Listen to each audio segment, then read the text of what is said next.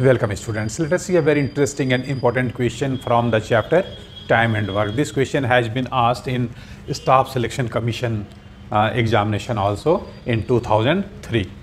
This question has been asked in Staff Selection Commission examination in 2003. Okay, so question is very interesting. Solution is simple. Let us see the solution here. First, you try to understand the question. A can lay railway track between two given stations in 16 days and B can do the same job in 12 days. With the help of C, they did the job in 4 days only. If all the three persons A, B and C work together, the number of days required for doing this job is only 4 days, 4 days only. Okay.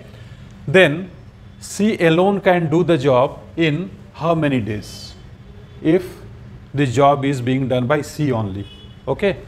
So here we will calculate the amount of work done by A in 1 day, amount of work done by B in 1 day, and amount of work done when all the three work together. Then we will find out the amount of work done by C in 1 day. How? By subtracting sum of amount of work done by A and B in 1 day from amount of work done by all the three people A, B and C. Okay. So here given A can lay railway track between two given station in 16 days. So we can write that A can do this job in 16 days. Therefore, amount of work done by A in 1 day will be how much? Just reciprocal of 16, means 1 by 16. Also, B can do the same job in 12 days.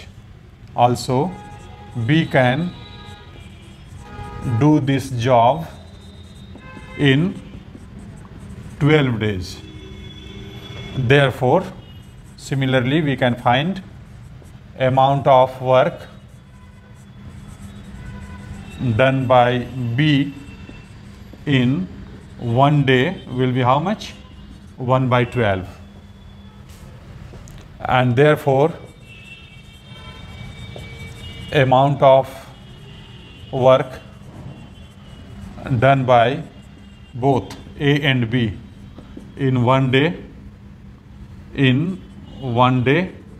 we have to add these two numbers, figures, 1 by 16 plus 1 by 12.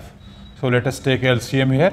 LCM will be 48 and here 3 plus 4, that is 7 by 48 work has been done when A and B work together in, this is the amount of work in a 1 day. Again, when A, B and C all work together,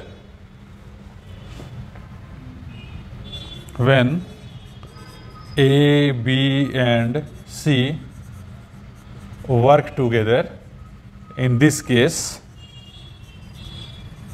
amount of work done in 1 day, this job is being finished in 4 days.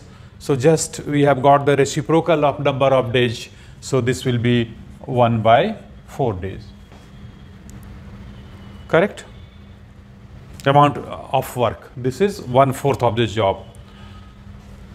So when A, B and C, all the three work together, in that case, amount of work done in 1 day is 1 by 4. So therefore, amount of work done by C only in 1 day will be how much? Just we have to find the difference of these two numbers. Correct? So 1 by 4 minus 7 by 48. LCM will be 48, and here 12 minus 7, this is 5 by 48. Work has been done by C only in 1 day. So the number of days required for C for doing this job, reciprocal of this much, means 48 by 5, that will be answer.